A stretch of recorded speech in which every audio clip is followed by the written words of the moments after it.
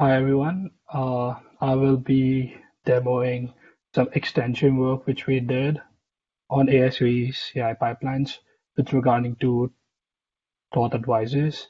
Uh, so before going to that, there was a previous demo in the previous sprint 49 by Fredo, and it was regarding Intel TensorFlow and how we can get Thoth Advisors for that particular software stack, and you can have a look at that particular stack in the branch inter TensorFlow and CLI examples.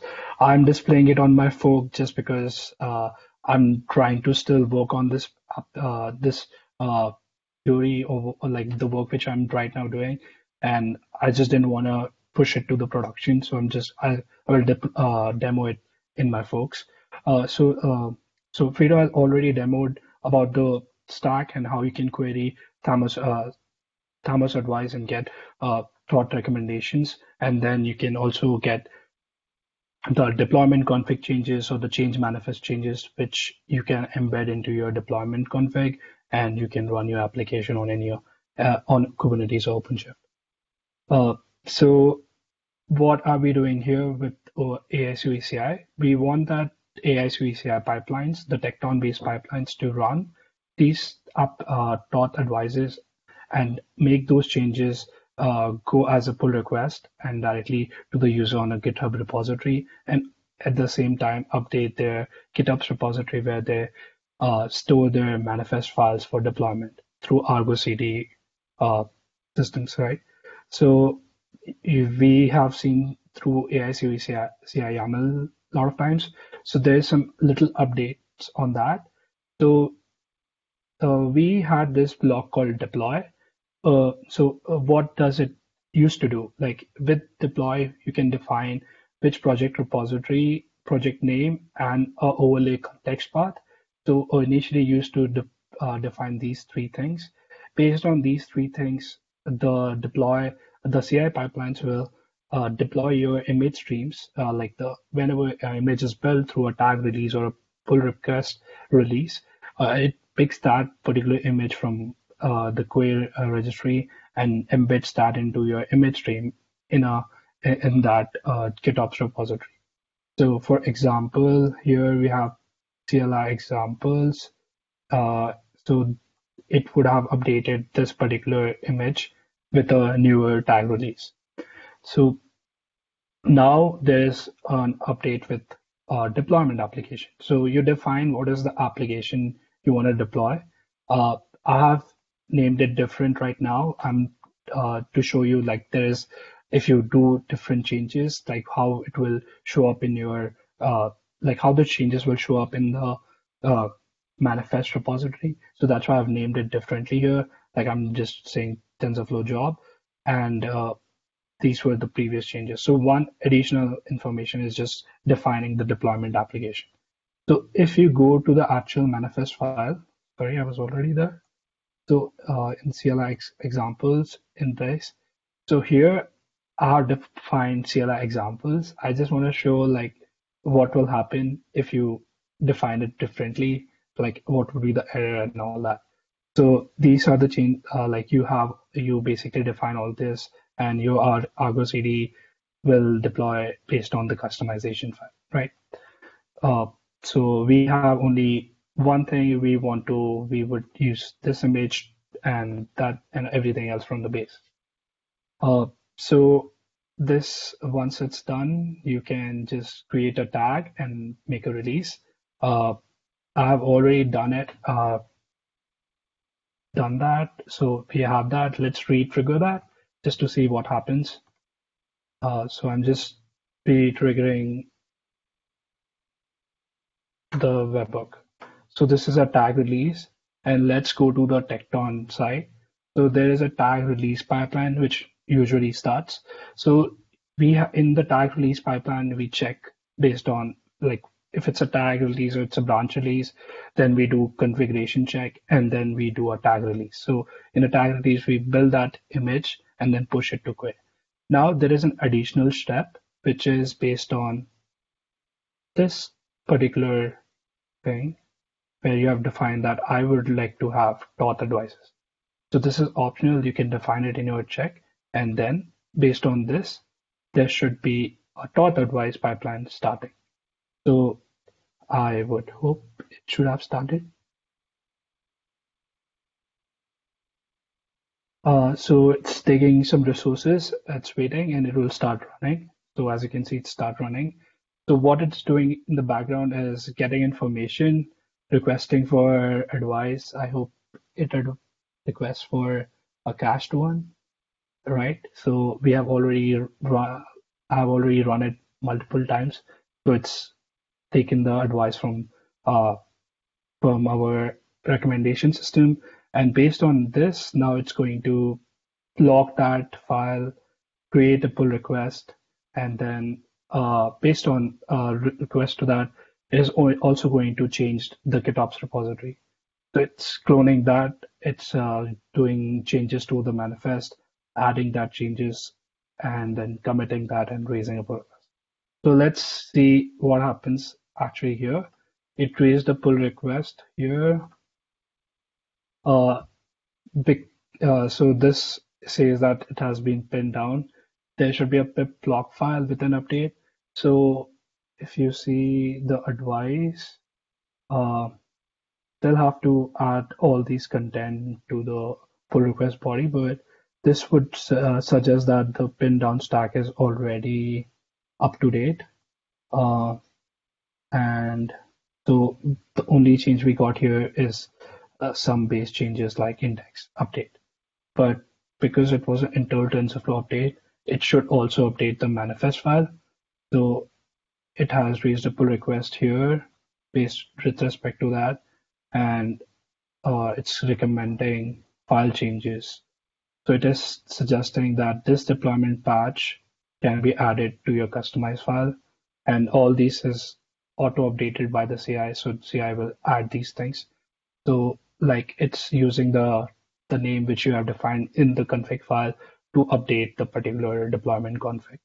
So this name should match to your base deployment config name, and then Argo CD will take care of the rest and deploy this application directly to your Kubernetes or OpenShift orchestrations.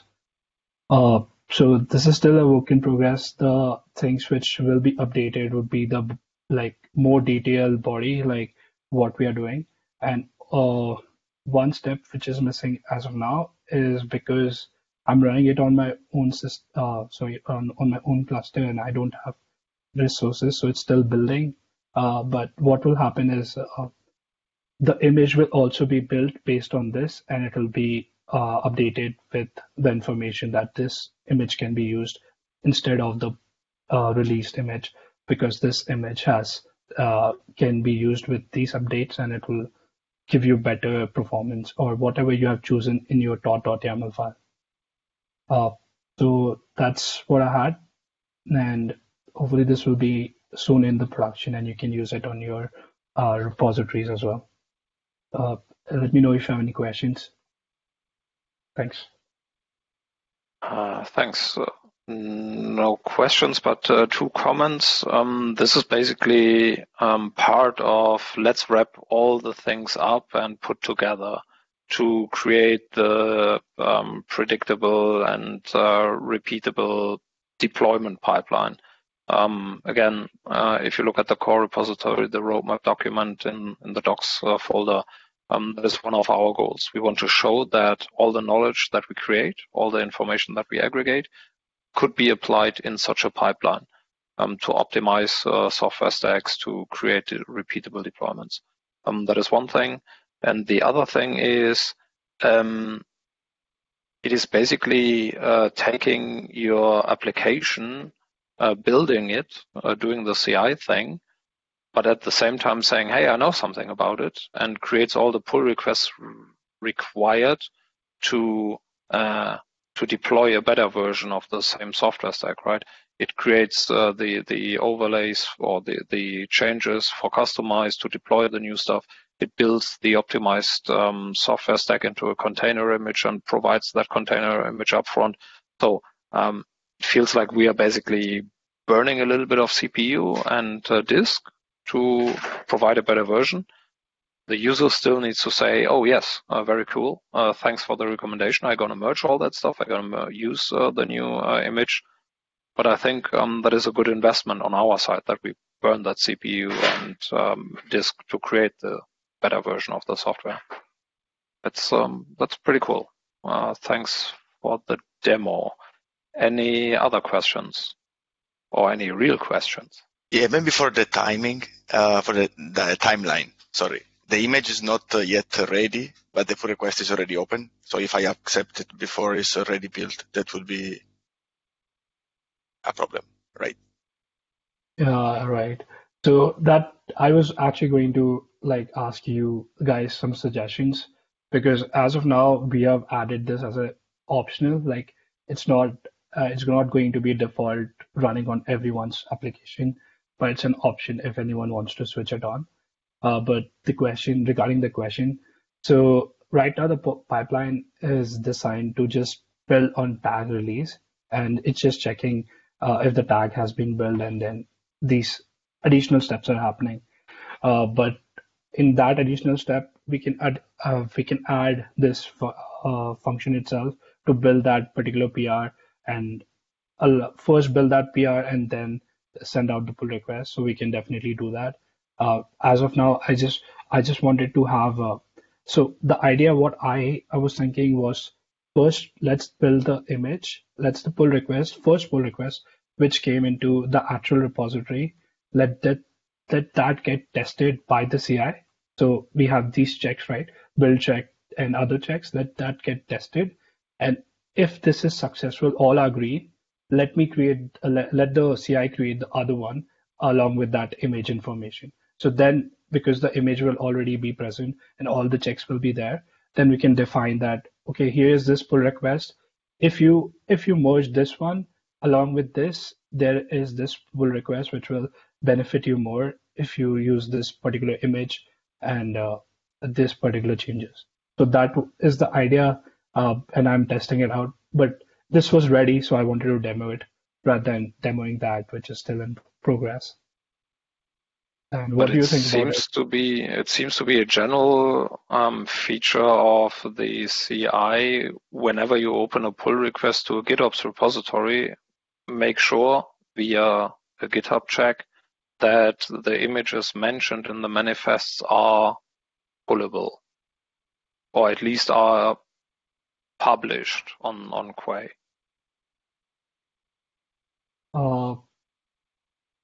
So that if you're saying that's maybe not the CI. If the CI we don't have it, we should have that implementation in. As of now, we don't have that. But if you're suggesting the Argo CD part of it, where Argo CD, if you define the image, Argo CD first pings you back. That happens if you if right now we are using this image stream method. If you don't use that image stream, and if you define in the customized file that this image is to be pulled, then it will ping you at the beginning. But in this case, it will ping you during the deploy time. So during the deployment, it will say this image is not present. So that's also a check, but you will receive it during the deployment. Yes, you're correct. It's a check of the CD deployment, continuous deployment. No, that's actually too late, isn't it? We shouldn't merge that stuff if the image is not available. So it must be a check of the CI that is checking the pull request. Yes, I think this is something which we should also. Yeah, but you were asking for suggestions, so here's a suggestion. But actually, you're right. It is the continuous deployment which should be sure all the images that I'm supposed to deploy are available. I think we can gatekeep at the CI of a change to the GitOps repository. That check would check for all the images are available or have been published. They are accessible from the CI system, which doesn't mean that they are accessible from the deployment system. Yes, exactly. So this is what I wanted to show you, that this will be this will run in an integration between the CI/CD together. even if the CI has committed all this, the CD still has to do its job. So it will still like use this customized file to deploy it, right? So if this name is not matching with the deployment, which is actually should be there, then it would also uh, alert the user saying this is not the correct patch. And I guess that's what we'll take the value out of. So we'll be making both the things work, like do its work rather than one pulling everything in. It might be handy to either have an CI check that is really curling the image or Docker pulling the image and checking if everything is okay. It might be something like an open policy agent check where we try to check is the customized manifest or the customized manifest that we have created, is it valid? Stuff like that. But it feels like a few new checks for the aicoe that are related to checking deployment configuration. Maybe we should ask our friends at Operate First to contribute a little bit to that. Yes. Cool. Any other questions to Harshad for that part? Thank you, Harshad. Thank you. Yes, Frida.